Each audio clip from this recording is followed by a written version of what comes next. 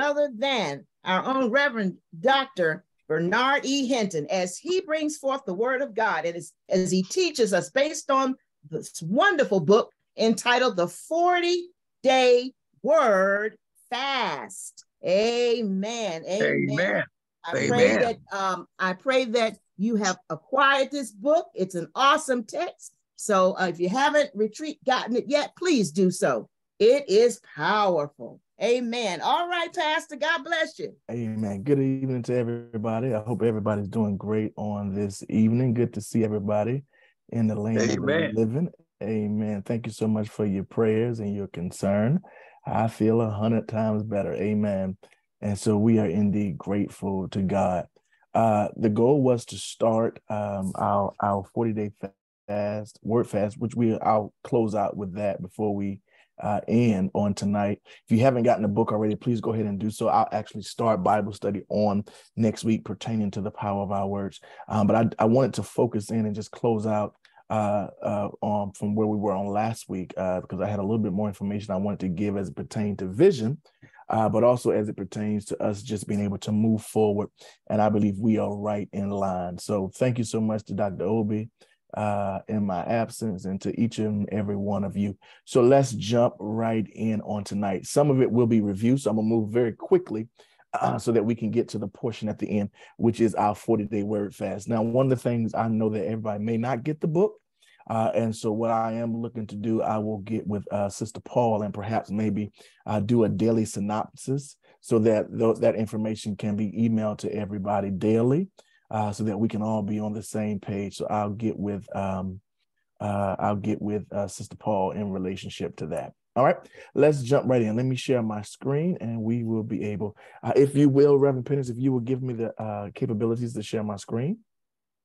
While she's doing that, I got to say this huge shout out to our mass choir for the entire Black History program. It was absolutely phenomenal. Amen. Yeah, you can put your hands together for that. It was phenomenal. It was informative. It was a spirit of excellence. I was blessed. And I'm sure if it was that good at the house, it had to be even better in-house. So I'm grateful to God for Sister Erica and her entire team. And it was just absolutely amazing. I was so proud. You should have seen me. I was high-fiving in the air. So nevertheless, God is good. All right, so let's jump right in on tonight. Thank you so much, Reverend Penix, for allowing me to be able to share. Remember, some of this may be review, so I will try to move as expeditiously as possible. All right, so let me do our slideshow.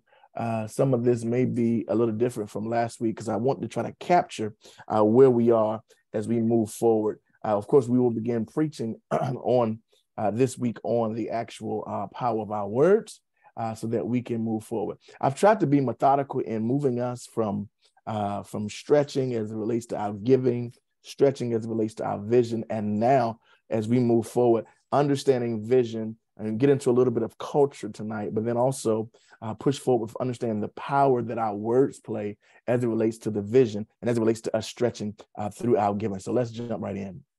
A couple of guiding questions I wanted to have for tonight. Do you see yourself making a difference for the kingdom of God? And that question is going to be couched in us going through our vision as a church. I've tried to walk us through the vision, individual vision that we have, but also corporately, what does it mean for us to have vision as a church? And our vision that we say each and every Sunday, hopefully we're beginning to internalize it so they can become a part of who we are and we can begin to do exactly what is calling for us to do. But the question I want to pose tonight is, do you see yourself as a difference maker? I believe that every believer should be someone who seeks to make an indelible mark in all of eternity. And what I mean by that is that you should seek to put forth such an impact and an effort. Remember, I gave you some areas that we are stretching in, right? Our investment, right? Our impact, okay? And so we know those are just two of the areas, but tonight, especially making a difference. I believe that believers ought to make a difference. We are called to make a difference in the world. That the Bible says we are in the world, but not of the world. And we're going to look at some scripture on that on tonight. Do you really believe that God can and will use you to impact the world? I believe wholeheartedly within myself that God is going to use me in such a way that you never know who you'll reach, who you'll touch, who you'll bless, that will be able to benefit the entire world from your touch. And so I'm always cautious in understanding. Hey, my baby with Sister Stephanie. Hey, baby. Sorry, I just saw. But I'm always cautious to make sure that we have a great impact. Hey, that we have a great impact in everything that we do. All right. So that people's lives can be transformed. Are you producing fruit where God has placed you? I believe this wholeheartedly. There is such thing as a set place. I believe that when we are in the place where God wants us to be and we're doing what God wants us to do, then God is able to get the glory, but the kingdom is able to be advanced. Somebody ought to put that in. When we are in the set place where we're supposed to be, we're not trying to be somewhere else, but we are where we believe God has called for us to be, and we're doing what God has called for us to do. I believe then that God is able to get the glory and the kingdom is advanced. I'm going to say it one more time because that's a mouthful. When we are in our set place, our ordained place, where we believe that God has called us to be, therefore we're able to do what God has called us to do, where he's called us to be. And when we do what God has called us to do, where he's called us to be, then we are able to bring his name glory, but we're also able to advance the kingdom of God. All right.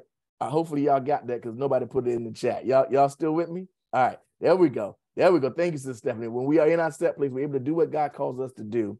And we're able to make sure that we're not trying to be somewhere else, but we are exercising the gifts that God has for us right where he's placed us. All right. So our vision statement, and this is a quick review. Our vision statement, as we know then, is that snapshot, if you will, of where we believe that God is taking us. Now, we know that for some of this is a review, so I want to make sure that is clear. But it's where we're called to go. We talked about how vision is the big picture. It's that mental picture of where we believe the conviction that God would have for us to go.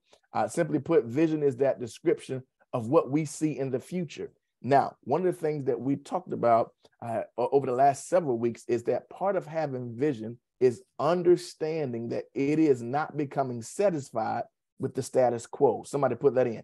Part of having vision is not becoming satisfied with the status quo. That means here's a good word for you. There is a holy irritation. I just made that up, but there is a holy irritation that you ought to have, never to be satisfied where you are, but to always seek to strive to higher heights and deeper depths. Now, this is not saying that we ought not ever become content.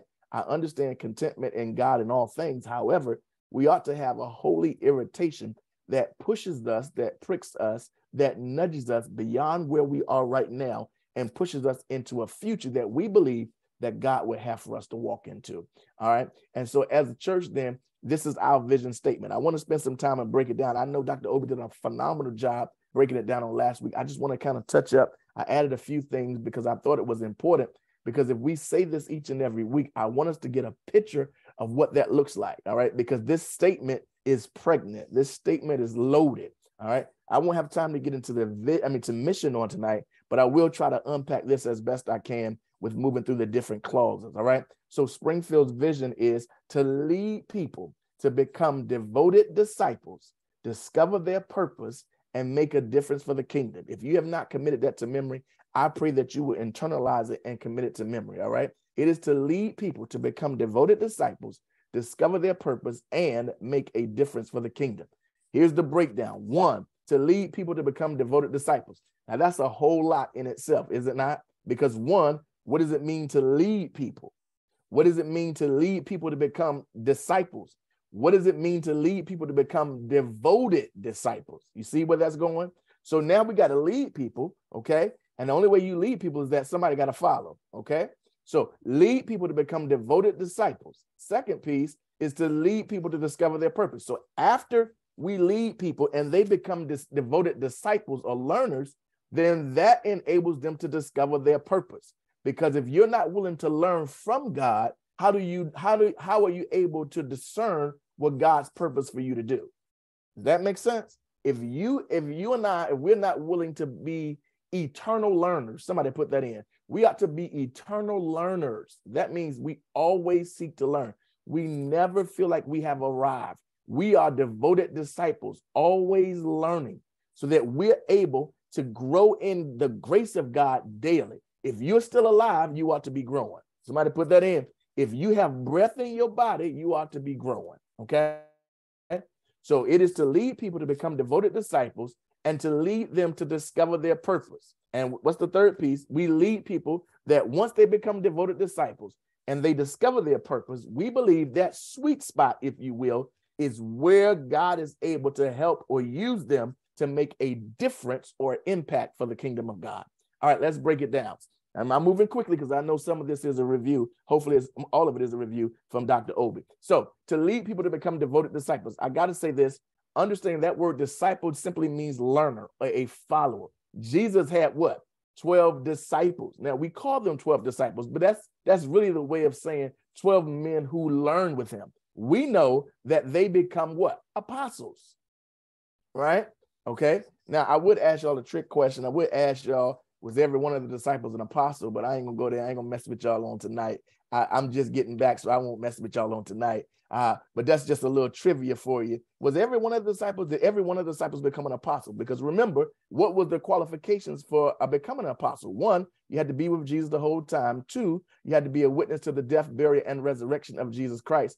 And we know that, watch this, one of them did not make it. Judas. So Judas is the only disciple that did not become an apostle. That's another story for another time. Just figured I'd give you a little Bible trivia. So that we know then that when they move from being just mere disciples, if you will, to apostles, then that took on another whole light. But we are called as believers to be learners, to be disciples. Now, what does that mean? That means then we must seek to follow and trust in the Lord in such a way where we follow his word and example. Somebody put that in, both words and examples. Now that is critical. It's one thing to do what Jesus says. It's another thing to do what he does. Got it? So what do you mean by that? We can say, love the Lord your God with all our heart. And, then we can talk about loving our neighbor. So it's one thing to do what he says. It's another thing to follow that example. So we can say Jesus said that, but the example of that is when he was willing to go to a cross and die for the very ones who crucified him.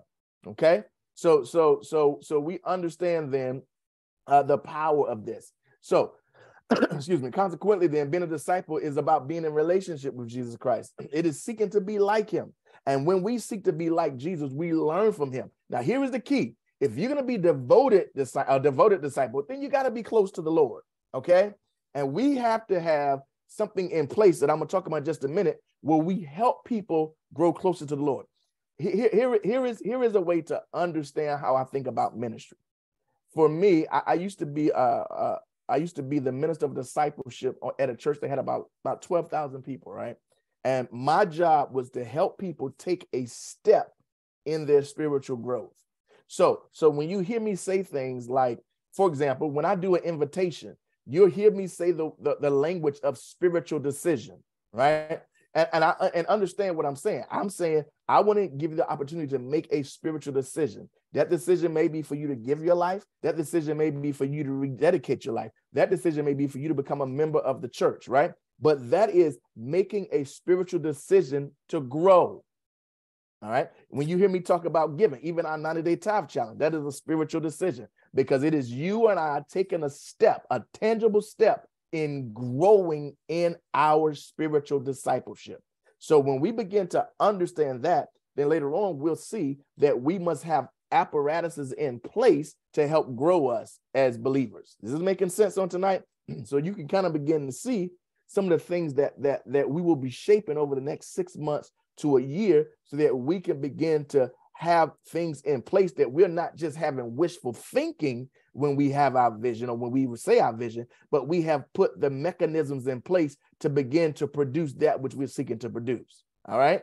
Because faith without works is dead. There we go. All right. So being a disciple means that we learn from him. We stay close to him. Look at Luke 6:40. It says the student is not above the teacher, but everyone who is fully trained will be like their teacher. Now we know that, yes, we have the ability to train other believers, but we have the privilege and the blessed assurance of the Holy Spirit, who is our teacher, who is our tutor, who is our guide.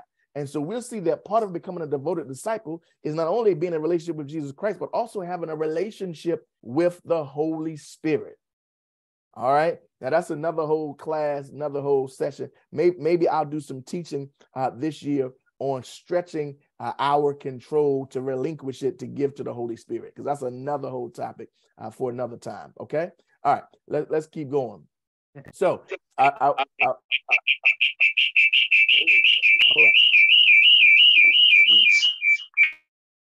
right. So, okay.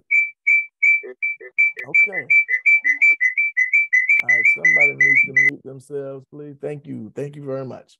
All right.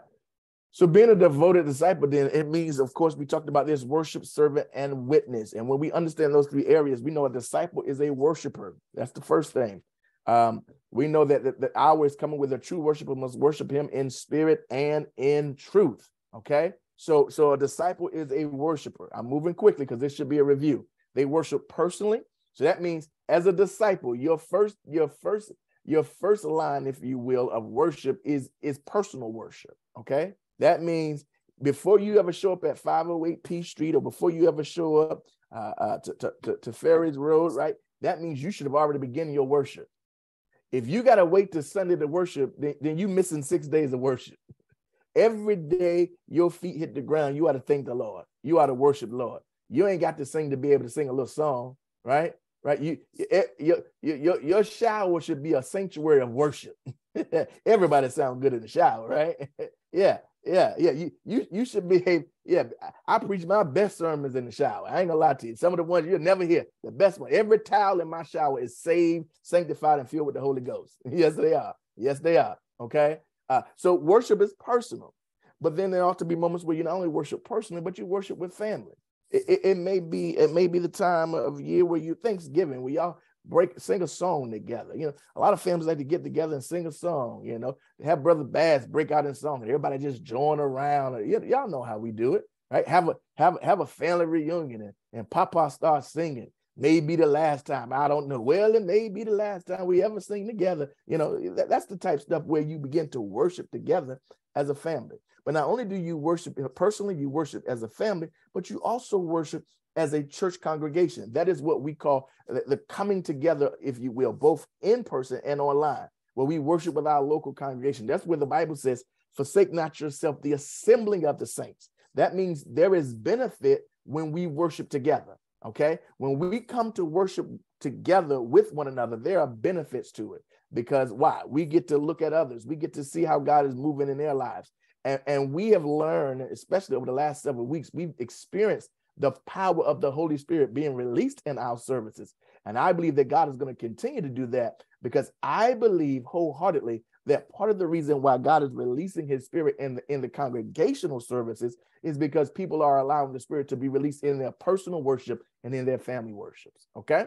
All right. And of course, worship in the world. That means when we don't just worship within a building, but we go even beyond that into the uttermost parts of the world, and we're willing to take our worship with us. So we worship personally.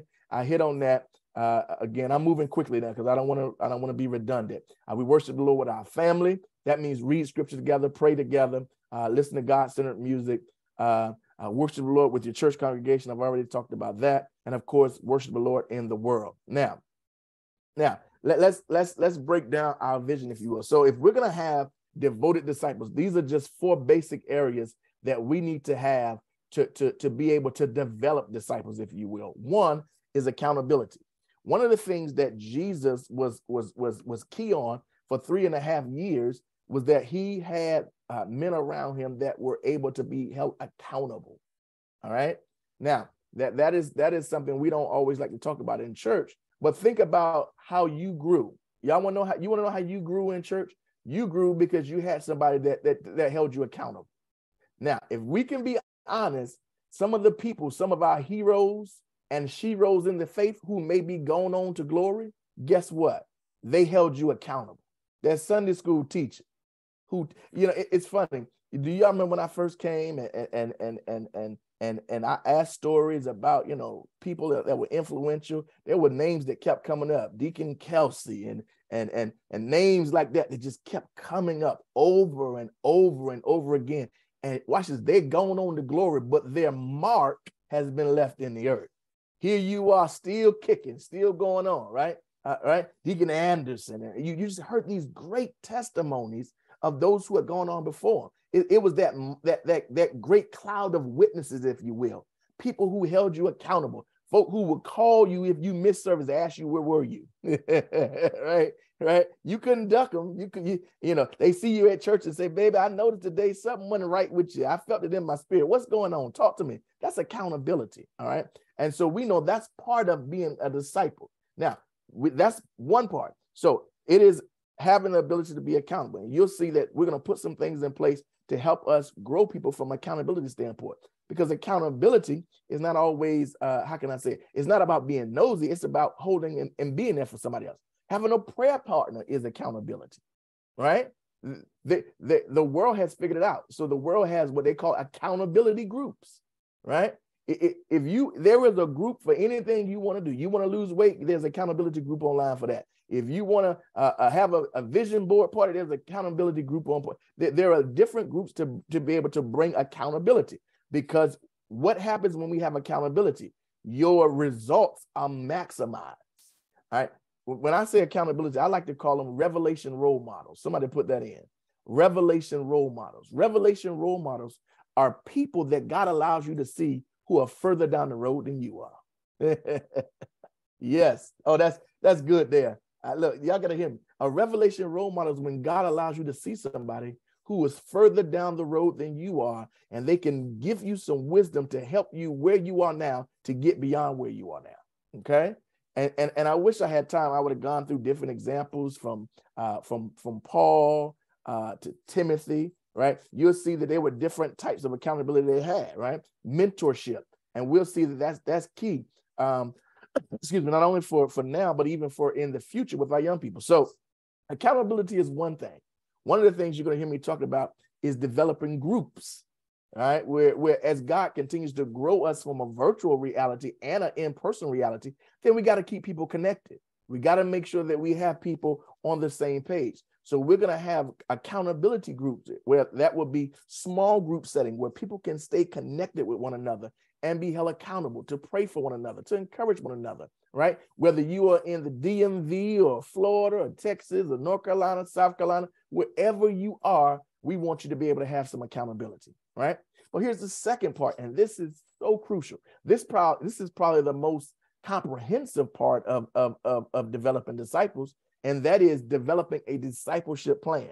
Now, this is something that will require a lot of time, energy, and effort. Why is that? Because this is the plan that we will put in place that says, if you go through these steps, you will grow, right? And watch this, because part of it is every disciple is called to make disciples. So if you're bringing in the Great Commission, bringing in people, then there ought to be a plan in place to help grow people. You ought not say, just get in where you fit in. No, let's help grow these people. Let's help them discover their spiritual gifts. Let's help them discover that God has a purpose for their lives. Let's help them discover that the moment they come to Christ, everything that they used to do doesn't stop immediately. Help them understand what it means to grow. And we do that by putting some type of discipleship plan. Another word, I'll give you another word for discipleship. You hear some people talk about assimilation, all right? Another word for discipleship is the assimilation plan. And so assimilation plan, it can be as detailed from the first visit that somebody makes until the moment they become a member. And from that moment, you just be able to kind of map out a roadmap. Here's why. People are more likely to go down the road if they know what's down the road. Okay? If you just say, hey, just start reading your Bible and you don't have classes in place to help them grow, right?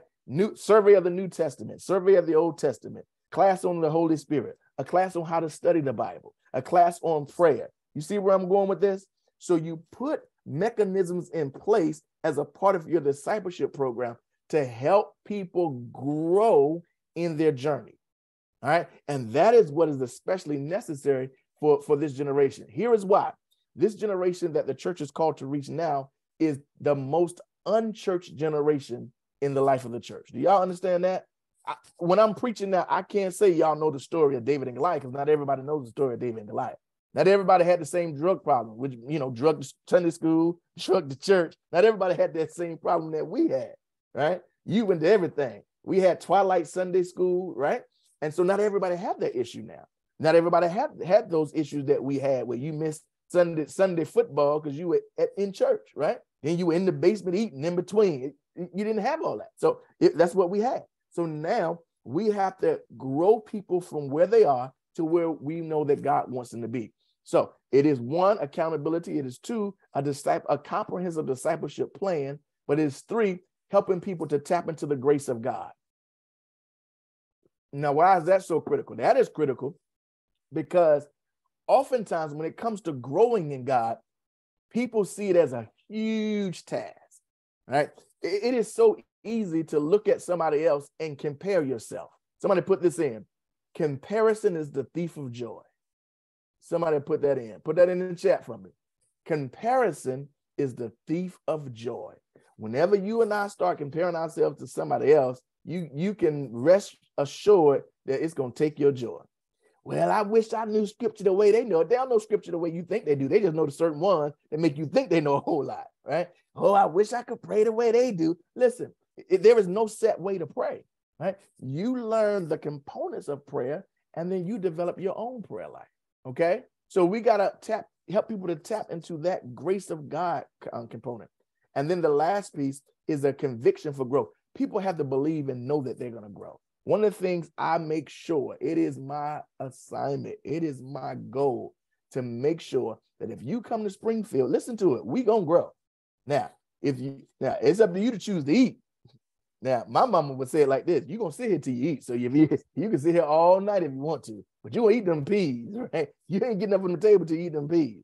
So it is my goal to make sure that every chance I get, there is something nutritious that's on the plate to eat. Now, it is not my goal to give you cotton candy and popcorn every time I see you. That is not the goal. The goal is to make sure you have some stuff that you don't like sometimes. I know you don't like okra. I know you don't like Brussels sprouts. I know you don't like it. So I get it, but you're going to have to eat your spinach at some point, Papa. You're going to have to make sure that it's in your system so that you can grow and know that you can grow. Okay? All right. Is this making sense tonight? All right. So, excuse me. So then as we further break it down, being a disciple is the servant. Now, we know then that servanthood is after we are able to look at the life of Jesus and see that Jesus was a servant, where he was able to do things out of a spirit of love. He says, look, I wash your feet. Make sure you wash one another's feet. Now, don't get scared. I'm not saying we're doing a foot washing ceremony, but if we did, I'm sure y'all would be able to participate, because some of y'all like, I ain't washing nobody's feet. I get it. Foot washing ceremonies are very big in what we call primitive Baptist churches. They do foot washing ceremonies all the time, right? And so, but what it does is speaks to a level of humility so that we're able to know that whatever God calls us to do, none of us are above it, all right? So Galatians 6:10 says, therefore we have opportunity, let us do good to all people, especially those who belong to the household of faith, and that's those who are believers. And of course, a disciple is called to be a witness. So did y'all see that? A worshiper? Did y'all catch it? A worshiper, a servant, and also a witness. As a witness, then, the witness ties into the Great Commission. Go ye therefore into all the nations, baptizing them in the name of the Father and Son and the Holy Spirit. Verse 20 says, and teaching them to obey everything I have commanded you. And lo, I'm with you always, even to the end of the age. So a witness means that we speak and tell others about what we have personally experienced about the Lord Jesus Christ. Okay. So I have a simple thing. Call people, reach people. Call people, reach people. Saved people, save people. So save people, save people. Call people, reach people. Right? Change people, change people. However any word you want to throw in there that speaks to it. Those who are in the light, go get those out the darkness. However you want to put it, as a witness, that's what we're called to do. All right. We're on a mission for God. And we're not going to let anything turn us back. So that's the first part. We're called to do what? To develop disciples. Second piece, to lead them to discover their purpose. Now, what does that look like? The Bible says in Ephesians 2:10, we are his handiwork, created to do good works, which God prepared for us in advance. We were created for purpose, on purpose. That purpose is where we find our gifts, our skills, our talents, our abilities, our spiritual gifts, where we understand that God created and gave us grace gifts to pursue and to fulfill a purpose that he put in us before we were ever born. Okay. All right. So we have uniquely been gifted differently to be able to fulfill the overall arching plan that God has for us to do, especially as the church. Now, we talked about the spiritual gift. The moment we are reborn, if you will, everyone receives a spiritual gift. Your spiritual gift may not be my spiritual gift, but we all receive spiritual gifts, and God distributes them based on his own wisdom and graciousness. All right. There's a Greek word for spiritual gift. One word is charis, charis, I believe it is. But it talks about how gifts are given at the volition of God. All right. We don't get to determine our own gifts. Okay. Now, let me say this. Singing is a talent, not a gift, not a spiritual gift. All right. People are talented singers, but it's not a spiritual gift. And we'll do a whole class on that later on. Of course, we know spiritual gifts are meant to help build up the church, draws us closer together. The Bible says we are one body with many members. Now, I'm not going to read all of this, but I do want to read a couple of them. It says, Romans 12, 4 through 8 says, for just as we are one body with many members, these members don't all have the same function. Listen, unity is not uniformity. Somebody put that in. Unity is not uniformity. Oftentimes we come to church and most people are driven away from church because we want everybody to look the same, act the same, dress the same, talk the same. And that is not godly. Okay? Folk are supposed to be different from you. The Bible says we are a chosen generation, a royal priesthood, right? Peculiar people. So we are all made in imago Dei of God. We're all made in his image, but the same way we all have different fingerprints, we all are different in God. So we don't have the same gifts, but we don't have the same function, but we are able to know that we are one body because we all belong to each other. Look at verse 6, and I highlighted it in turquoise. It says, we have different gifts according to the grace given to each of us. So all of us have, it's grace, it's a grace gift. All right. So I won't go into that anymore. So that is the second part. Then I'm not trying to move fast so we can get into some of the other stuff I want to deal with tonight. To lead people to discover their purpose, but thirdly, to lead them to make a difference in the kingdom. What does that look like, to make a difference? Here is what making a difference look like. It means that you were designed to make a difference with your life that will last for eternity. You remember a couple of Bible studies back, I asked the question, if we closed our doors today, would anybody miss us? Remember I asked that question, if Springfield closed its doors, would anybody miss us? Would our impact be felt? Okay, not just in the DMV, but beyond. Okay, so making a difference for the kingdom, then it is about helping people to remain connected to the heart of God, because you can't make a difference for God if you don't know what God wants you to do. It makes sense. So you got to be connected to the pulse of God, to the heart of God, so that his eternal values is in us and he's able to use us for the purpose of changing the world. Okay. Now, here is the key with making a difference. And this is what I found. And I hope you find this too. If you're going to make a difference, the first thing you got to realize is that the power that God places in us to make a difference is not our own power. It's his power. It is not our own power. It is his power. So it is the power that God gives us to be able to do that. Now, look at Matthew chapter 5, verse 13. This is what making a difference is like. You are the salt of the earth. But if the salt loses its saltiness, how can it be made salty again? If you're no longer good for anything but to be thrown out and trampled under the foot. You are the light of the world. A town on a hill cannot be hidden. Neither do people light a lamp and put it under a bowl. Instead, they put it on a stand and it gives light to everyone in the house. The same way, let your light shine before others that they may see your good deeds and glorify your Father in heaven. So we are called to be both salt and light. Maybe I'll preach one day, turn on the light and pass the salt. Maybe I'll do that one day, because we are called to influence. We are called to go into dark places and shine a light. Darkness is the absence of light. When you show up, darkness has to dissipate. When you show up, flavor is now infected into the atmosphere that you're in. Okay, that means we are difference makers. Okay, We are world changers, if you will. I won't go through this because for the sake of time, but this is the parable of the servant that goes away and the master who goes away. He leaves different money bags of gold to his servants, and each one had a different amount. And part of me putting this in, because I wanted us all to understand, is that we may not all receive from the Lord the same things. We might even receive the same talent, same gifts, same abilities, but use what you've been given to the glory of God. Don't walk around saying, well, I sure wish I could sing like Brother Bass, or I sure wish I could sing like Deacon Fields, no, be who God has called you to be. Do what God has called you to do, so that when he comes back, right, or when we are called home, we can say, you know what? We have been faithful over what was entrusted to us. All right, let's keep rolling. So here's three things real quick to break down our vision even further. One, recognize that what God has given us, giving you exactly is what you can handle for the place that God has put you in. Remember, I talked about that. I already dealt with that. Use what God has given you to the best of your ability. Now, we are to grow. I believe this wholeheartedly. Well, part of this is John Maxwell's fault, where he says talent is not enough, right? Oftentimes, people get lazy when they're gifted. All right, I want y'all to hear me. Oftentimes, gift can lead to laziness, and people use their gift as a crutch. Why is that, Pastor? Well, people don't develop in their giftedness.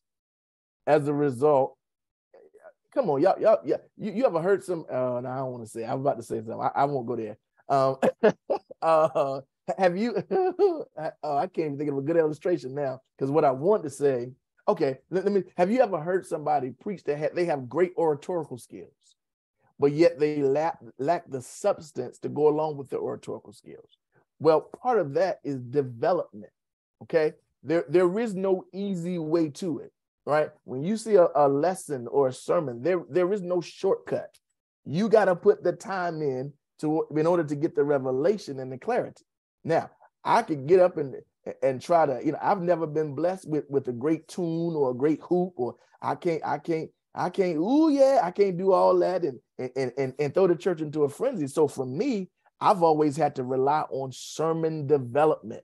I've always tried to make sure that I made the simplistic plain, or the obvious that's in the text, where somebody says, you know what, I've read this for years and I never saw that. That's my lane. All right. All right. So use what you've been given to the best of your ability for his glory, which means you constantly sharpen the tools that God has given you. Is this making sense tonight? All right. You want to constantly sharpen those tools. So do not compare what God has given you with what he's given somebody else. And I've already talked about that. This is with Nehemiah and the vision. And for the sake of time, I won't deal with this, because I trust that Dr. Obi got a chance to deal with that, with being gripped by the vision, and how Nehemiah is a bad boy. Nehemiah went to the king, got permission to fix the wall, and got the king to pay for it. Boy, that's a bad boy. You know you're bad when you can get somebody to pay for your vision. He got the king to release him to pursue the vision, and then to give him the provision to go along with it. Because the wall was in ruins in Jerusalem. It had been in ruins for decades. All right. Now, why was that so critical? Well, you got to remember, in 5th century BC, having walled or fortified cities were key to keep your people in and to keep the enemy out. All right. Go back to the Old Testament. Remember that they marched around the walls of Jericho and the walls came tumbling down. Remember that, right? They marched, and it was a fortified city. It was purposed to keep them out and keep others in. Okay. And so we understand then that even the burden for Nehemiah was provided with the vision and the passion that was necessary for it to be achieved. And we talked about how you got to pray for the vision and also plan for the vision. I know Dr. Obi did a good job with those two, because if you just have a vision and you never pray for it, why do you pray for a vision? Well, every day I'm praying for the vision of Springfield. Why am I doing that? Because I want God to know that I need some super in my natural. God, this thing, look, I ain't that good of a preacher. I ain't that good of a teacher. I don't know that much, but I need some help. I need you to supernaturally touch some folks. I need you to do some things that I can't do. That's why you pray for the vision. Okay. And then when you come out of prayer, now God, give me a plan for this vision. All right. Okay. So he prayed for the opportunity for the vision, as we looked at. When Nehemiah heard about the condition of Jerusalem, he made sure he not only saw the need in his mind, felt the pain in his heart, but he was driven to pray. Okay. And prayer is a crucial development to vision development. When we pray, it helps us from missing out on what God is saying. Sometimes that which we need is just a prayer away. Somebody ought to put that in. Sometimes what you need is a prayer away, right? Because prayer is a dialogue, not a monologue. It's not just us taking our wishes, wants, concerns to God. It is about us listening to God and hearing what God says. It is prayer that keeps our eyes open and our hearts expectant. Okay? See, prayer will allow for you to see stuff you ain't seen before. It'll open your eyes to opportunity. It'll let you see divine intervention. It'll help you see things that you missed without praying. Okay. All right. So Nehemiah prayed that God would give him success in cash, and he prayed for favor with King Artaxerxes, that he would have interest and support the vision. Remember, I said that the King Artaxerxes was willing to not only give him the desire of his heart, but also to help pray for it. Help give toward it. So the king became sympathetic to Israel's plight. Now that's major because the king's heart was not inclined toward Israel. So that means when we have a vision, there may be people who oppose the vision, but God is able to turn their hearts. Okay? All right.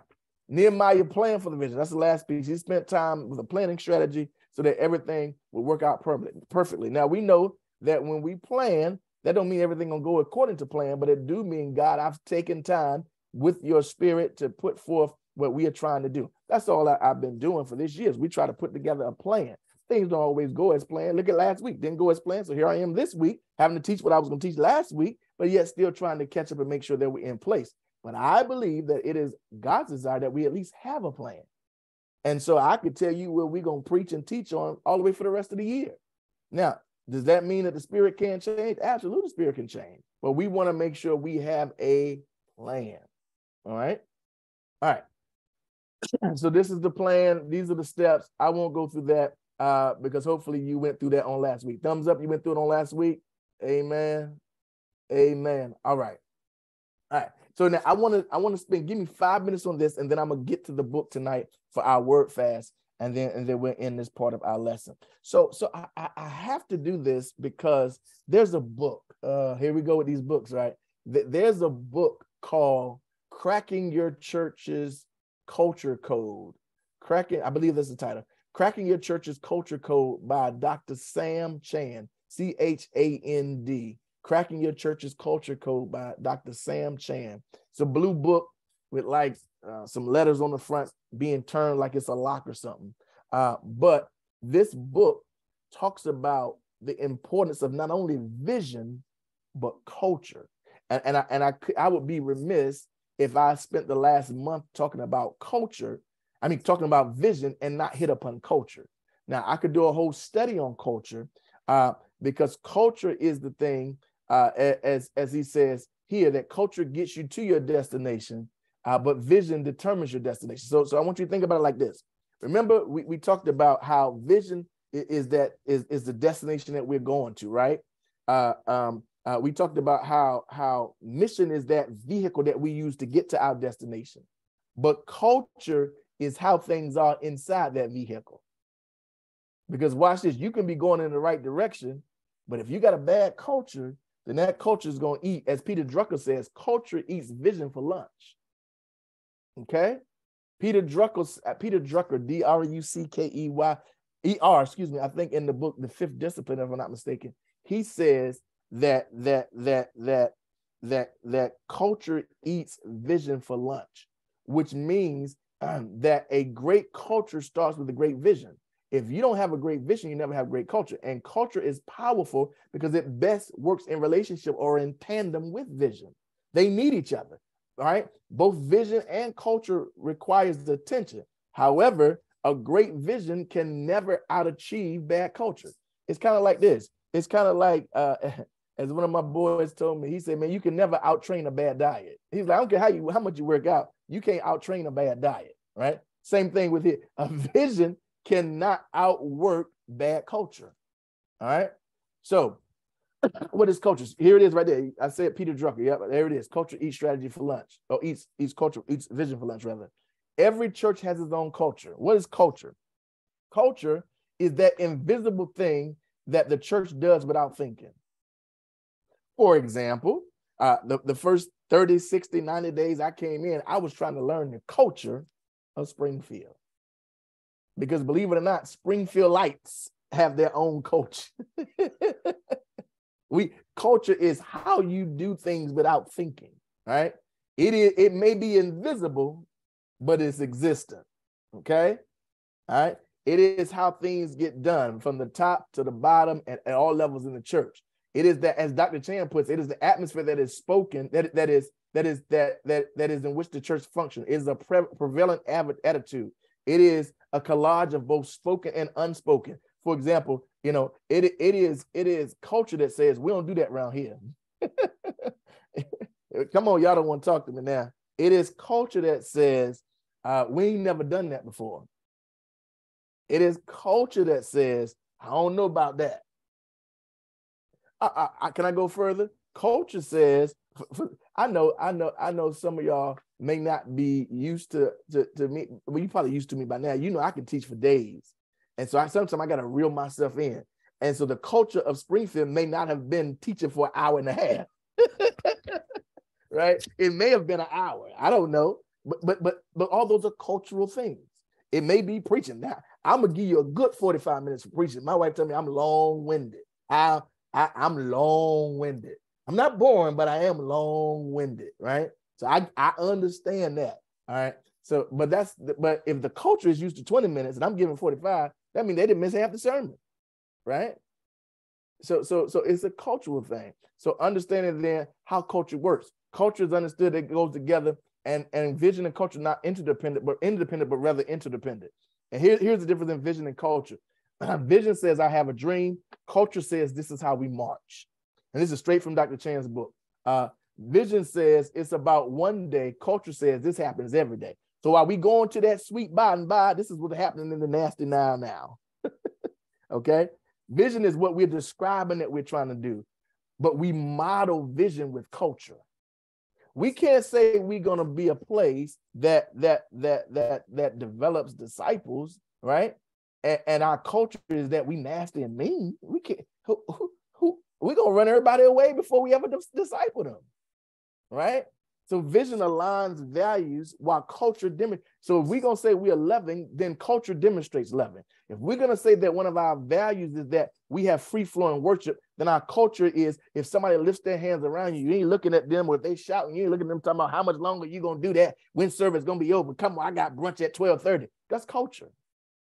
Right? You fan them 2 times, talking about get up off the floor, we gotta go. Right? That's culture.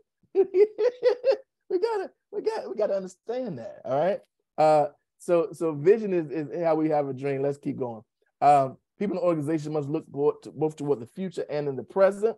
And of course, vision is described, culture is modeled. Vision can't be demonstrated because it's not yet a reality. Now, vision also aligns with values, and culture demonstrates those values as well. All right. Now, I just put together this little list here of some things that will make an unhealthy culture. I'm not saying that these symptoms or these characteristics are prevalent at Springfield. I'm just bringing up some things that would make an unhealthy culture. Stinginess, lack of communication, power struggles, fear, dishonesty, slow decision making. It take all day to get something done, right? That can be a cultural thing. Rigid and restricted in its thought, in its action, right? Unclear vision, strategy, goals, and values. Using people instead of valuing people. Cliquish. That's a good one, isn't it? Yeah, cliquish. Selfish. Unrealistic demands. Lack of authenticity. Dishonesty. Those are just a few. I could go on and on and on, but those are just a few. All right. So I just put this down. This is another little checklist for us. What is Springfield's culture? Is it toxic? Is it resistant to change? How are decisions made? How will people respond to leadership? How do we react to change? How do we respond to each other? What upsets us the most? All right.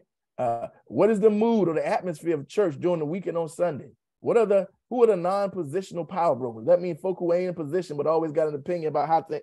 We ain't going there. All right. Where are the control problems and power struggles, and where are they most evident? Who has the ear of some of the top leaders? Right. Those are just things that feed into the culture. All right. So that's where I want to stop with understanding vision and culture, and then I wanted to jump into this. Any questions about that before I jump into the word fast real quick? Let me see. Bless you, Sister Ingrid. Let me see real quick if we have any questions about vision before I jump into this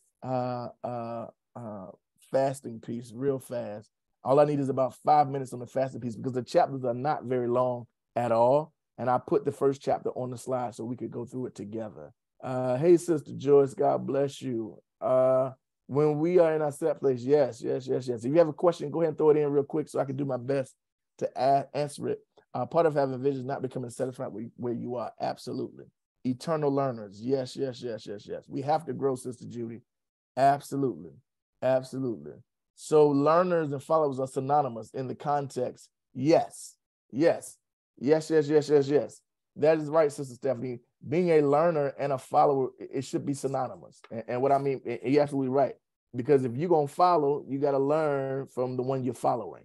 So absolutely. Follow both word and example. Yes. As a disciple, I should worship every day. Yep. Revelation role model.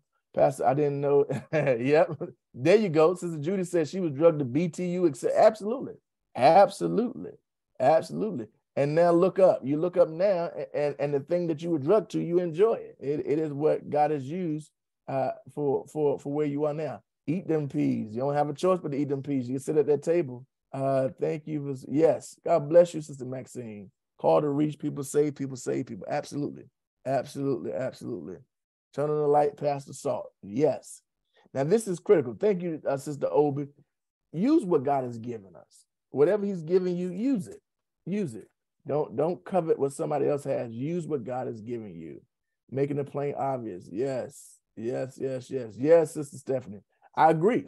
I wish I could. I do my best, but I don't quite tune the way I wanted to tune, but at least I get the information out, right?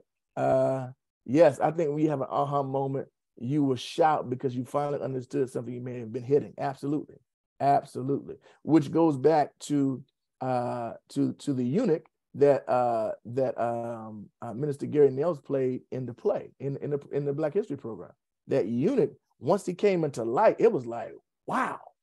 And he's the one that was charged of taking that, across Africa. So that's like that aha moment. I live for the light bulb. I always say that. I live for the light bulb. I live to see them. Number one, I live for the light bulb for myself. So I live for the light bulb of seeing light bulbs go off in other people's lives as well. So with culture, Sister Stephanie, yep, that's it. So with culture have roots in tradition? That's a great question, man. That's a great question. And the answer to that is yes. But I think it's critical for us to know how can I say it? It's understanding that, yes, it may have its roots in tradition, but at the same time, it is understanding that when those cultures need to be adjusted or adapted, we not be so stuck in it as if it's law. Okay. We really need to talk about culture. We do. Because culture is so key to what God is able to do. For example, I'll use Springfield, for example. One thing about Springfield culture is that for the most part, Springfield is a loving church. It's a friendly church. I ain't say everybody like everybody, but I say it's a friendly church, right? Right. It's a friendly church. It's that welcoming spirit, right? That friendliness. That Springfield is the type church where you can meet somebody today and you act like you've been knowing them all. You're like, hey, how you doing? So good to see you. That's Springfield, okay? And that's a cultural thing. Yeah.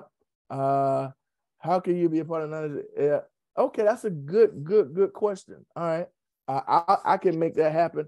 I had somebody ask a question: how can you be a part of the 90-day challenge if you don't use your cell phone and you want to get the encouragements? If that is you, send me an inbox, and I'll make sure. If you have an email, I can get those emailed out to you as well.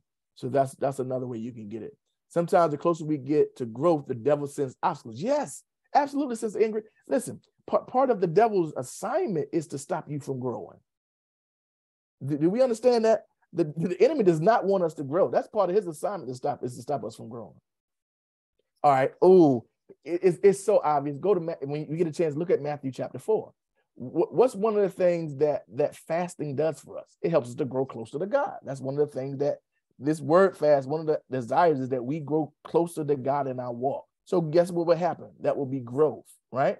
So after Jesus has fasted 40 days and 40 nights in Matthew chapter 4, guess who shows up? The devil. And what does he do? He offers 3 obstacles that tries to derail where Jesus just came from, right? Same thing with us. You got to understand, he's going to throw things at us, all right? Can discernment help knowing the difference between, can discernment help knowing the difference between culture and tradition? Well, that's a good question, Sister Annette. Can discernment help with knowing the difference in tradition and culture? Well, yes, it can. You know, one of my favorite scriptures I believe if we're going to have a culture, it must be a flexible culture where we're able to adapt to what God is doing, not just what he's done. Okay. And what I mean by that is it is about not putting that new wine in old wineskin. The purpose of a wineskin is that it expands, right? Wine is something that expands. And if you put new wine into old wineskins, it'll cause the wineskins to burst. All right. And so part of culture, part of culture understanding is that yes, this may be how things have been done, but the question becomes, does our culture line up with the vision that we're trying to produce? Yes. Yeah, look at that. Y'all see that? That is beautiful. Thank you, Sister Maxine. Sister Maxine put in the chat, Springfield has a great leadership team. Deacon Ron makes you feel welcome and like you belong. That's awesome. That's awesome. That's what it's all about. That I agree. Look at all the virtual members. They chiming in. Deacon Ron for president. Woohoo! 3G. Hip, hip, hooray. Hip, hip, hooray. Hip, hip, hooray. I agree. Look, all of them. Sister F, Sister Kim. Look at that. That's what it's all about. There you go. Look at them hand claps. See? Now, you see that? Now here's what's deep. What's deep is, yeah, there you go. Y'all keep them coming. This is encouraging. Y'all blessing my soul. Yeah. Sister Kim said he calls me and prays with me and checks in on me. Look at that. Look at that. Look at that.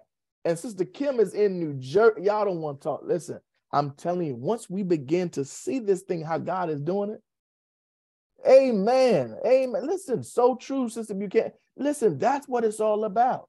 That's culture. So culture is not relegated to a space. Y'all hear me? It is, there you go. Each one, reach one. Yep. Can't be described. Yep.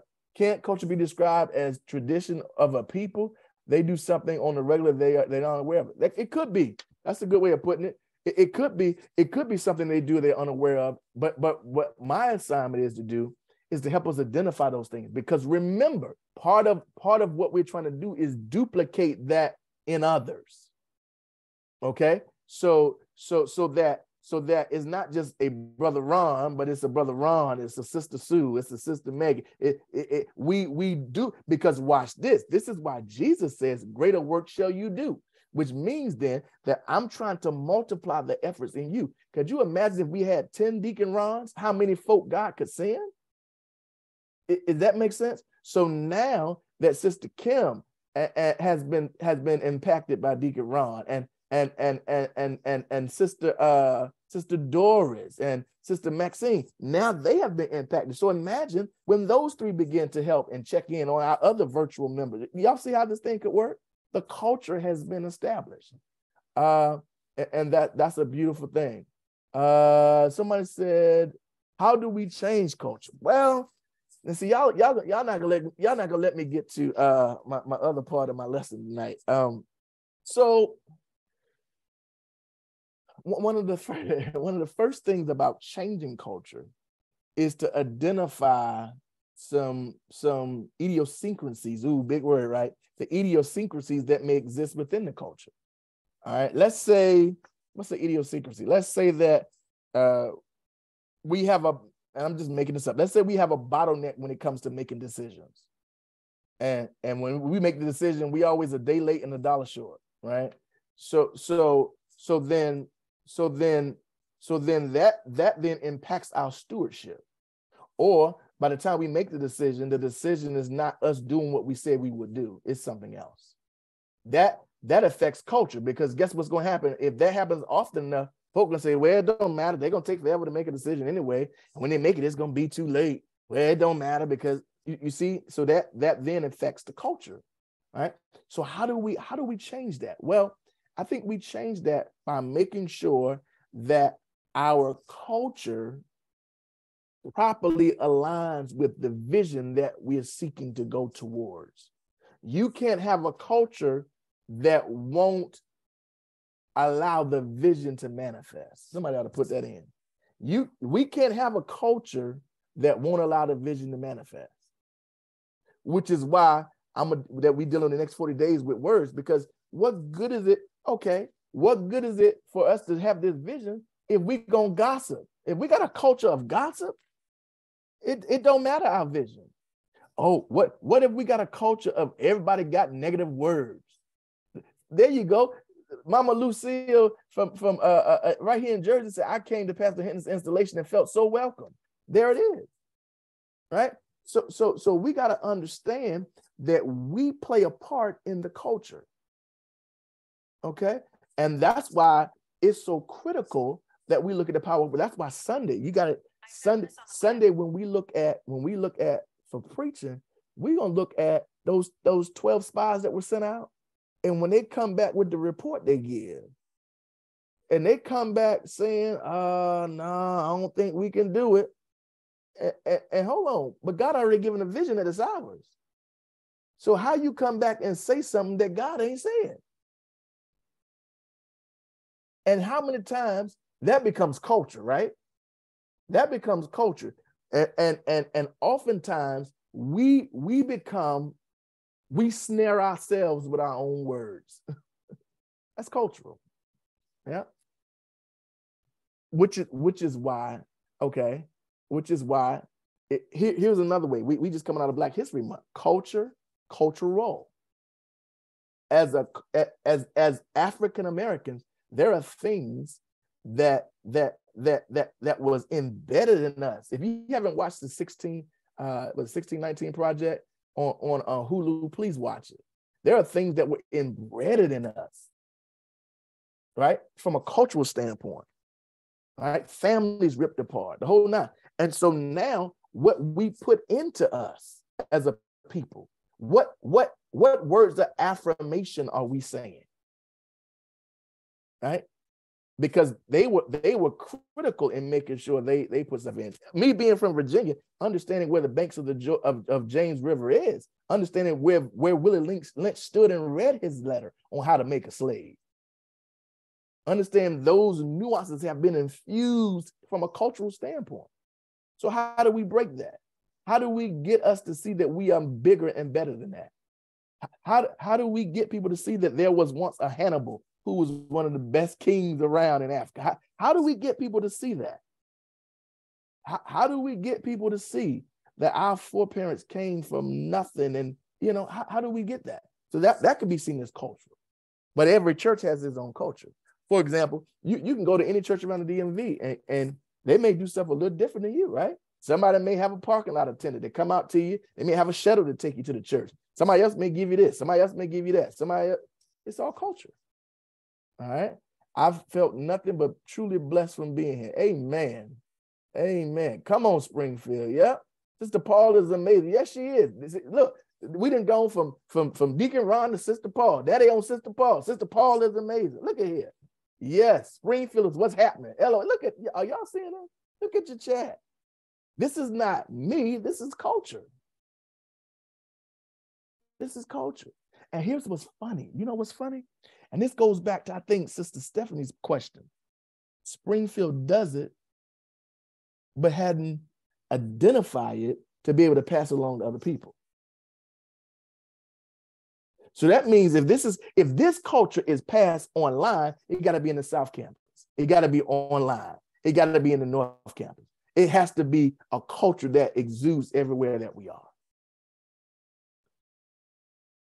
Yep. Oh, look at that. Got it. And I have to give my shout out. Look, see, we didn't keep going. I got to give my shout outs to Reverend Paul and Deacon Gavin. Look at that. It just goes on and on. Y'all seeing this? You can't have a culture that won't allow vision to manifest. Absolutely. Absolutely. Absolutely. Yes, that's it. 1619 project. Absolutely. And I pray that I am stretching us tonight, because that's what it's all about. All right. So maybe we'll do another whole lesson on culture this year. Because there's some stuff that y'all look at these questions. This is a question. This could be the start of the lesson right here. What? No, and look, don't say, well, Rem, you've been so good since you've been here. I've done some stuff that's upset some folk. I know I have. I didn't upset some folk. You didn't got on that phone and said, that ain't how we do it. So I need to tell a little chubby preacher before he get back on the train. That ain't how we do it. I'm sure. Well, you know, Yep. Absolutely. Well, you know, I don't know about that. I don't know if we're going to be able to do it a different way. I get it. But that's why this year, it wasn't about me coming up with a cute thing. I prayed and asked God, what is it that he wants me to do? Can I tell you what I want this year to be? This is what I want this year to be. I want this year to be for us to reimagine. God said, that ain't what I'm telling you to do. I want you to stretch the people.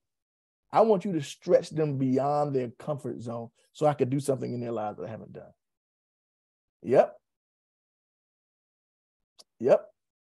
And that's what it's all about. All right. So can y'all give me 5 minutes then, since we answered the questions, to break into our piece for tonight, which deals with our because tonight is the first night of it, and I want to deal with the 40-day word fast. All I did, change can be frightening. Yes. So see, Sister Judy, I was ready to move on, but you put in something else. That's true. But why is it so frightening? And the sermon that I didn't get to preach was Genesis chapter 15 with Abraham, when he tells him to leave in 12, but by the time you get to 15, it's 25 years later and nothing has happened. And God tells Abraham to go outside and look up in the stars. He said, if you can count the stars, so shall be your offspring. And excuse me, the whole purpose was to get us to see that vision don't always happen on our time, but vision is always bigger when it happens in God's time. Okay, so let's paint this picture then, because if we really gonna step forward and develop a culture, then yes, thank Sister Paula Ray, by faith we must remain optimistic individually and corporately. Yes. We could use it. Yes, you have to. But that's why one of my favorite books is the book of Hebrews. By faith, that's the Hall of Fame for faith. Okay, I was just about to say something similar. See, there you go. Yep, we could use a lesson on culture because it relates to tradition. Absolutely. Change requires leaving your comfort zone and stepping out in faith. Absolutely, Sister Priscilla. Saying you're absolutely right. It's stepping out. So watch this. Look at how subtle the enemy can be. The point of the pointing of the finger and malicious talk day one. Yes. And watch this. So I'm going to read this because all too often, one of the key ways that the enemy comes after us is with our words, because we don't understand that we are spiritual, spirit-speaking beings. Somebody put that in. We are spiritual, spirit-speaking beings. We are spiritual, spirit-speaking beings. What does that mean? That means if we are going back to Genesis chapter 2, going to Genesis chapter 3, if we are made in the image, in the likeness of God, together he made man and woman, right? If we are made in God's image, then that which God does, we are able to do. Stay with me. When you read Genesis chapter 1, it says the Lord says, God said, God said, God said. Now, here is my question for you. I really want to title the series Watch Your Mouth, but when I sent it, that was a little curt. So when I had to tone it down. Maybe that'll be 2 or 3 years down the road when y'all can tolerate, me being a little bit more of me. So I put the power of your words, instead of watch your mouth, because I want to say, who he think he talking to? I just did the power of your words. Okay. But we are spirit speaking beings, and we must understand, somebody put this in, words are containers. Words are containers. Yes. Pastor, can you teach a lesson on the demonic images? Oh boy, y'all trying to get me going somewhere. Can I teach a lesson on the demonic images of music industry, so forth and so on? Oh, you're trying to get me on something now. Okay. All right. So words are containers. Words are meant to carry. Okay. So if words are meant to carry, this is what the Bible said, life and death are in the power of the tongue. Okay. Somebody put this in the chat. Words never stop moving. You just stop hearing them.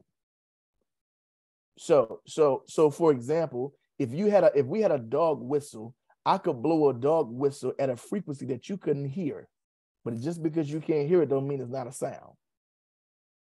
That's why we have to be careful what we put into the atmosphere. Psalm 103 says angels are willing and abetting and waiting to hear the word to make that manifest. Okay. So because words are containers, one of the tricks that the enemy uses on us is to allow us to haphazardly use words that sabotage our own destiny. Y'all hear me? Come on, we got to roll. It's 8:52. We use words that sabotage our own destiny. So we then say things that go against the vision that God has given you for your life, which is where if you ever learn how to talk right, then your life will turn around. Come here, woman with the issue of blood. The Bible says she said to herself, if I could just touch the hem of his garment, if I could just touch the hem of his garment. And research, so she said it over and over and over and over again. If I could just touch the hem of his garment, if I could just touch the hem of his garment. And guess what happened? She touched the hem of his garment. I would be made whole. So much so when she touched it, Jesus said, hold on, who touched me? Virtue left his body. You know you got some power in your words when you convince yourself to touch him and he not touch you, and you get healed from you touching him. Oh my gosh. And you think that it doesn't matter what you say? Come here to help. You is kind. You remember all that from the help? Those positive affirmations. Yep. Yeah.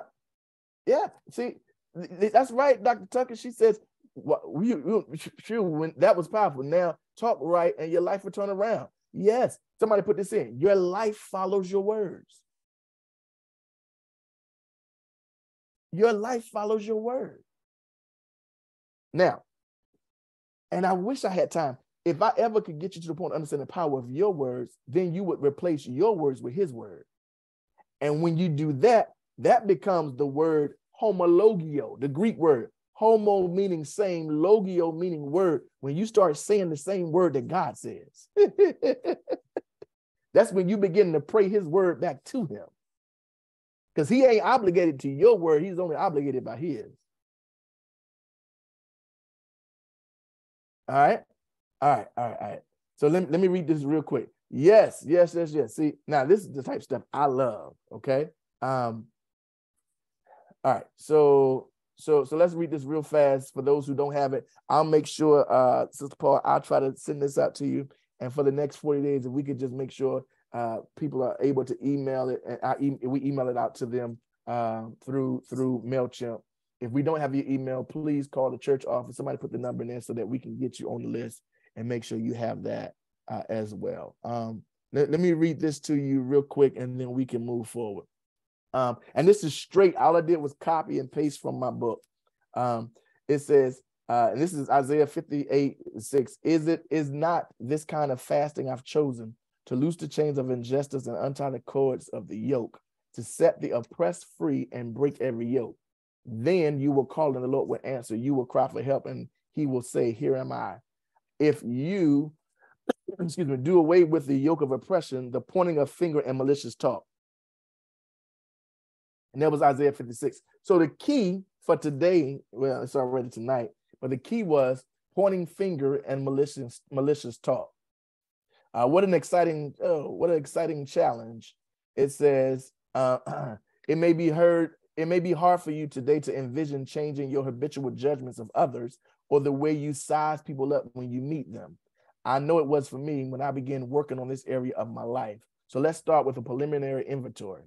During the day, do you find yourself being critical of your boss or using sarcastic humor? What is your first response when someone suggests something new? To think about what can go wrong? Or do you find yourself complaining about the items of little consequence that come along with it? When was the last time you sat and listened as someone passed on a juicy piece of gossip? When was the last time you were the one passing on a little piece of news about another person? For some, eliminating the pointing of fingers and malicious talk will prove to be a lifestyle change in an area that has developed over many years. Or perhaps it may be something that already tugs at your heart every time you remember the awful words you can't believe that came out of your mouth. Some things only happen by prayer and fasting. In this case, we're referring to fasting in our words.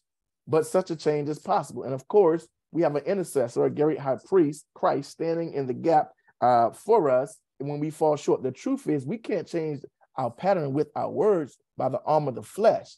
For the flesh desires what is contrary to the spirit. That's Galatians 5:17. And the spirit, what is contrary to the flesh. They're in conflict with each other so that you do not do whatever you want. Our flesh does not have what it takes to make this kind of change with our words. When the last time you sat and listened to a piece of music, when the last time you the one passing it on? Listen to this. Listen to this. It says, here it is. Our flesh doesn't have what it takes to make this kind of change. Bridling the unruly member of the tongue and bringing it under control of the spirit is the greatest of all challenges. However, the Lord has given us his Holy Spirit for such a purpose. So we need the Holy Spirit then to help us to guard our tongue. This fast that Isaiah chose, a fast to break the bonds of wickedness and the bands of the yoke and to set the oppressed free. By the grace of God is the fast that we will undertake now, a 40-day fast of words. Here's the daily journal moments. So these are questions that you ask yourself. What is the Lord speaking to me through the verse of Isaiah? What are the particular words that came out of my mouth today that I need to repent from? I ask the Holy Spirit to touch my heart and keep these words out of my mouth tomorrow. Where do I need the most correction in my words? Is it with judgment, criticism, sarcasm, negativity, complaining, gossip, with family, friends, church members, co-workers, acquaintances, authorities, or any other? So that is in a nutshell what today's lesson was about. It is making sure that we do two things. That is, one, we not point fingers, and two, we don't have malicious talk against one another. So what I will do is I'll make sure that we push this information to Sister Paul so that she's able to disseminate it on tomorrow and on the upcoming days for those who do not have the book as of yet. Now, I won't, and see, y'all ain't gonna get me in trouble with plagiarism where I just send the whole chapters to y'all and y'all be printing it out. So I'm gonna have to watch this. I got to figure out a way that I can do it where it can keep me out of trouble as well. Yes. Any other questions, real quick, and then I'm gonna close out. I'm a true believer that words have power. Yes. Thank you, Pastor. Yes, starting with oneself. Please share because I don't have the book. Okay. All right. I'll make sure that we do just that. Also, what is it saying that when you, oh, there you go. When you point a finger, three are pointing back at you. Absolutely. That is true. That's absolutely true. So let me stop sharing. And I'll do my best to make sure that the information is available so that you can be blessed. But for the next 40 days, y'all, we're going to watch our words because we want God to do something amazing. I know some people saying, well, we ain't fasting. We will. But this is what the Lord put on my heart for us to fast from, to understand the power. So for the month of March and the first 2 weeks of April, all the way up to Easter, with fasting with our words. And each day will be something different, okay? All right. I pray tonight that closure, at least we try to develop a little bit with the vision and culture tonight as it relates to that, and then to push into the power of our words. I'm looking forward to Sunday, but in the weeks to come, as we grow and understand the power of our words, to know exactly just that. Thank you, Sister Stephanie, for putting up the number. If you have not emailed the church, or call the church so that you can email, so I can put you on the email list, I'll have her send it out to Sister Paul to add you onto the list so that you can receive that information. All right. All right. Don't forget to call. Yes, please don't forget to call the church so you can receive this information. All right. Tonight, listen, I pray tonight that you were blessed. And here it is. Here's the language. I'm giving you opportunity to make a spiritual decision, for you to take a step in your spiritual growth. Okay. Yep. Or if you want to, thank you, Sister Brenda. Sister Brenda said you can send an email if you want to sbcindc@gmail.com. sbcindc@gmail.com. That's a quicker way for her to have your email address as well. All right. But I want to give you the opportunity to be able to make a spiritual decision tonight, for you to say, Lord, I admit that I'm a sinner. I believe that you're the Christ, and I confess in my mouth that you're Lord, and I want to be saved. That's the first invitation for your spiritual decision to be made. Second invitation for a spiritual decision is for you to say, Lord, I've tried you before, but I fell off. I messed up, and I want to rededicate myself. Wow, we got 80-some people, almost 80 people on. God be praised. I want to rededicate my life, to try this again, to say I messed up, but I want to get back in fellowship with you. All right. And third invitation, amen, Sister Tucker. Third invitation is for you to connect with us. Y'all, if you haven't picked up on it yet, God is doing something special here at Springfield. God is doing something amazing here at Springfield. And I believe that in this season, we don't want to be left out from what God is doing. I believe wholeheartedly that God has great things in store for us. 81, awesome. Thank you, Sister Stephanie. I believe that you don't want to miss out on what God is doing. So if you're in the DMV or abroad and you want to connect with us, you believe that God has tapped me to be your pastor, and this is the set place that God would have for you to be, where you can grow, where you can develop, where you can become. If that's you, do me a favor on tonight. Email us at join@springfielddc.org. Join@springfielddc.org. We gather all your information, or you can inbox right now to Springfield Baptist Church, and we'll be able to welcome you and minister to your needs. I'm going to pray for you, and then we're going to move forward. God, I thank you for this time of study on tonight.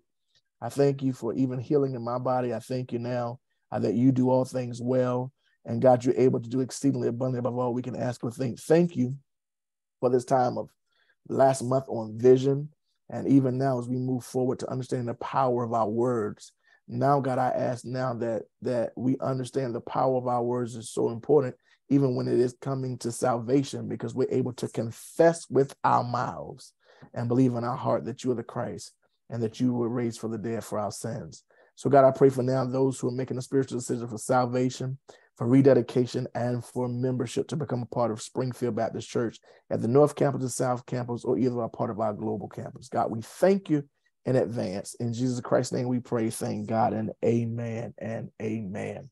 All right, so go ahead, email us at join@springfielddc, and I promise you, you've already heard about the culture. We'll welcome you to the fold. All right.